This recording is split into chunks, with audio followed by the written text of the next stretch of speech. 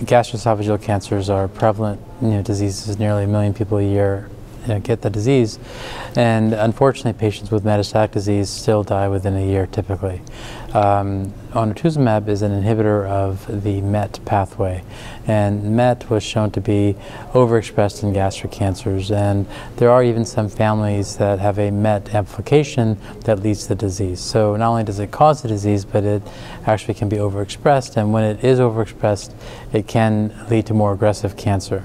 So this was a study that looked at chemotherapy, mFOLFOX, with or without a MET inhibitor, to see if we could overcome any MET amplification or MET sort of driven tumors.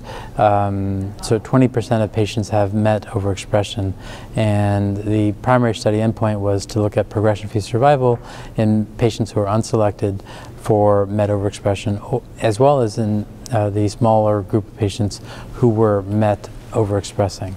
Unfortunately, the results showed that the addition of onartuzumab to chemotherapy didn't improve progression-free survival or overall survival in either the intent to treat population, unselected patients, or in the selected MET overexpressing group.